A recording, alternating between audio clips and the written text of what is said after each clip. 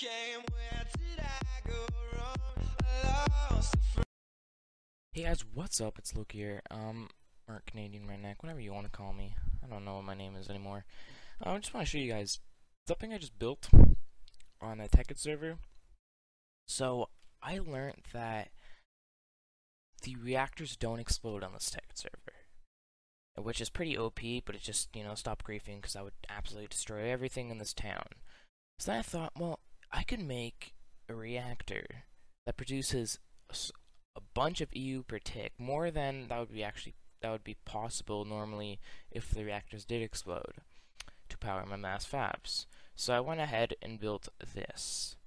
I think it's 6,900 EU per tick, or with the MVs and only, high voltage transformers, it only outputs like 6,200 EU per tick, I think. I'll show you after.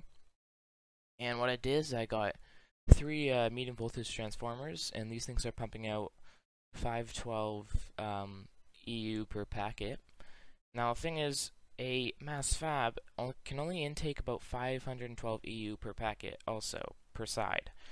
So you can input that much for every single side, but you can have an infinite amount of packets. I think it's like 1,000,000 EU per tick or something. So I built this, and with all the uranium quad cells, so this is I think the biggest you can make. I don't think you can make any more. Yeah, you can only have up to four cells for uranium. I can't speak right now. So I'm just gonna show you guys. I also have my high voltages there.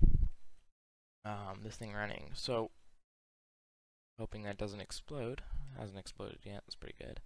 As you can see here, the heat, if it wants to show, max heat 10,000, current, I don't know if that's heat. I think it's like 6 million heat. Remaining 2 hours 46 minutes. And then it outputs 6,960 EU per tick. To actually prove that I'm getting that, well, I'm not getting all of that. Oops. We just started reading here. Let's turn up chat. You can see I'm getting 6,144 EU for every tick, so I don't know how many packets that is, and then it just comes into the mass fab and produces UU matter really quickly. So if you're on a server and you want to produce so much like power EU per tick with a nuclear reactor, and they don't explode, this is the best way. You just fill up this thing with quad uranium cells and get yourself some high voltage transformers, and do not place any cables between the transformer and the reactor. Place them onto the reactor, or else there's no cable in the game that will be able to withstand all this power. So just place 3, get the glass fiber cable, connect it, and then just input it into whatever you need.